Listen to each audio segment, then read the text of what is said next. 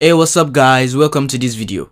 So in this video I'm going to be showing you how to use chat.js in your Django project. So chat.js is a JavaScript library which allows you to visualize data in chat format. So as you can see, we have this data here written in a pie chart. So we have Jim, which has 58, Tom 12, and then Tim 20. So it's just data with values, and then it visualizes it in a chart format. So I'm going to show you how to integrate this into your Django project. Now, instead of just having some dummy data or some static data, it's going to be from your Django model.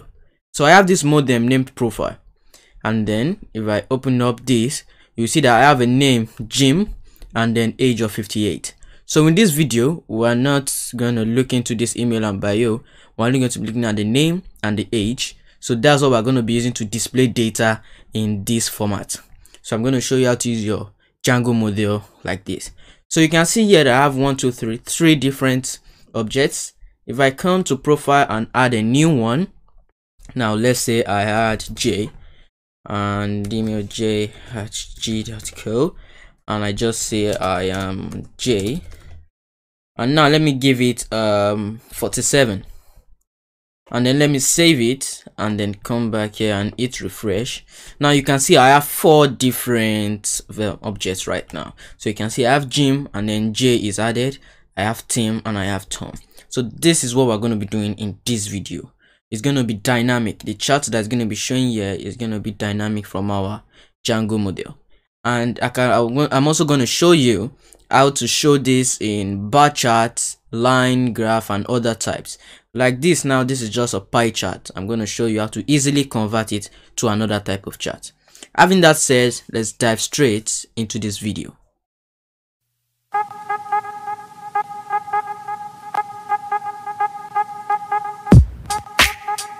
So guys, I already have this set up here. What I just did was I created a new Django project, and then I basically set everything up. So before you get started with this video, you must have a basic knowledge of Django, like creating projects, configuring templates, and stuff like that. And if you don't already, I recommend learning Django first and coming back to this video. So what we want to do now is to just basically have our models and then showcase that models or visualize those models data in a chart format. So right here I created a project, and then I created a new URL named index, and then I connected that index to this view function here.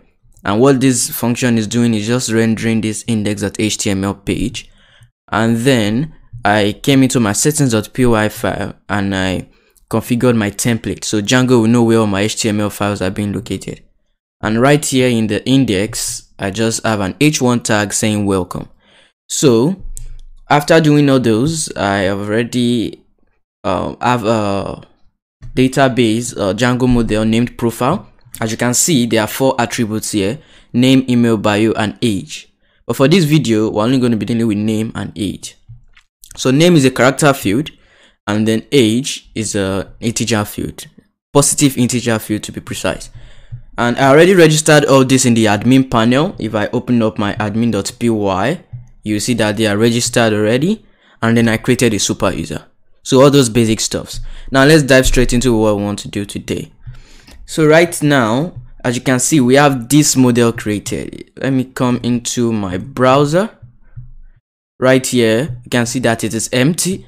I actually created some data, some objects already, but I deleted them just to get started with this video.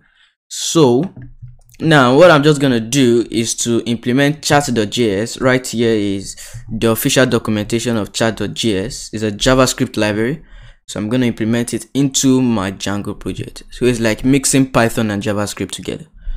So what we just want to do is to come back to Visual Studio Code. Right here in our views.py, we're just gonna import our profile model right here. So I already did that from the models import profile. So I have that imported, and now I'm just gonna have two empty lists.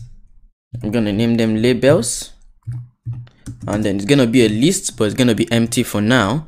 And then I'm gonna have data. So it's also going to be a list. So these labels is going to be a list of all the names, and then data is going to be a list of all the ages. So we're going to like the oldest is going to be the one that's going to be the highest on the graph. So you're going to see it when we're done with this. So we have this empty list for now, and then let's have a new variable named query set. So this is like all the data, and then we're going to append it to this empty list. So we can say query set should be equals to profile dot objects dot order by, so we want to order it by the age, so say hyphen age, and then let's take only 5. So what this line of code is doing is getting let me put that, so it's getting the profile, the list of profile from all the ages, and is getting only 5.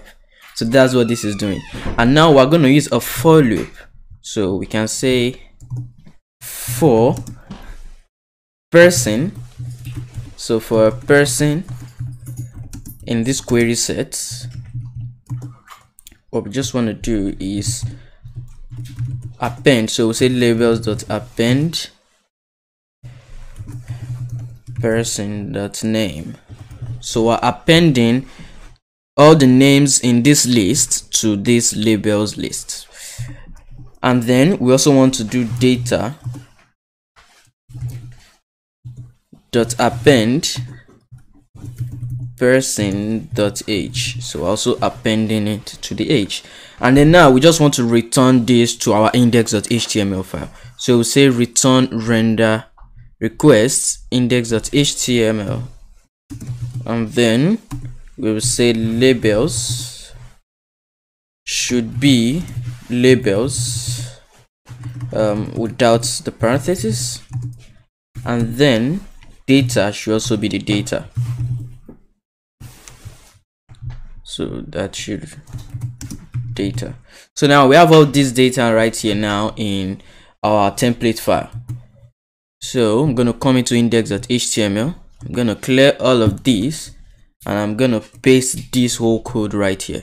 So if you're wondering where I got this code from, is the default code from the official documentation. If we come into chat.js, so I got it from the official documentation. You can also get it right here if you come to this link. So what we just want to do, if I save this now and then come here and run this, you are gonna see that I get this good looking pie chart. So this is just a static data. As you can see, I just have labels of 1, 2, 3, 4, 5, and I have data of 20, 34, 42, 34, and 89. So 1 goes to 20, 2 goes to 34. So this is the label and this is the data. So they are assigned respectively. So right here you can see the 5, which is 89, is the highest, 589. But I don't want all this to be static. What I want all this, I want it to be gotten from our database. So immediately we make a changes to the database, it should automatically refresh or update on this pie chart. So we can do that. What we just need to do right here, instead of having this static list, since we already passed data to the index, we're just going to do data. We're going to have this, don't know what it's called, and we're just going to say safe, not false. So this is what we need to do to have that dynamically. So we have this data dynamically. Now we can also do the same thing for the labels. We have to do the same thing. I'm going to remove this, and then we're going to say label, then save also. So this data is coming from the views right here in this page, the data, and the labels is also coming from there. So the same thing is going on. Now all we just need to do is to save this HTML page. Once I save it, I'll come back to Chrome and hit refresh. Now nothing should show. That's because we don't have any data in that model yet. So let's just refresh this page. Yeah, as you can see, it's blank. So if I come here and then I add, let me add like 2 or 3. So let me just add a new profile, and then what I want to do, so name, I can just say Tom, and then tom@g.co, and then bio, I am Tom, and then I can give it age of 12. Now I'm gonna save and add another one. So I'm just gonna allow that to save, and I can add Tim, and I can say tim@g.co. Let's say I am Tim, and then the age can be 20. So now if I save this, I already have 2 objects right there. If I come here and hit refresh, you can see the pie chart dynamically shows a visualization of the data of 2 objects. So Tim is 20, Tom is 12. Now if I add another one from here, and I can just say Jim, and I can say jim@g.co, and I can say I am Jim, and then let me give it an age of 58. Now let me save this, and then I come here and hit refresh. You can see that that is automatically added. Jim with 58, which is the most popular, obviously, and then you can see that this is dynamically shown. So you can integrate this into any project you are building. It can be with a project that has a user authenticated, and then you want to show the statistics of the website or anything. You can just visualize it with this. And as you can see, this is a pie chart. There, obviously in maths, there are various types of charts, or various type of way we can visualize data. We can use the bar chart, the scatter graph, the line. So it's very easy using this JavaScript to change that. So right here where you see type, we can change it to bar. Now once I save it and hit refresh, you can see now it automatically prints that or visualizes that data in a bar chart. And then we can also change it to line, and then once I hit refresh, you can see now it is in a line. And you can also put it in a donut pie chart. There are 2 types of pie chart, the normal one and the donut type. And then any one you're looking for, you can just come to chart.js, the official docs, and then under chart types you'll see all the types they have, and you can easily integrate it into your project. So that's all for this video, and that's how to integrate chart.js in your Django project.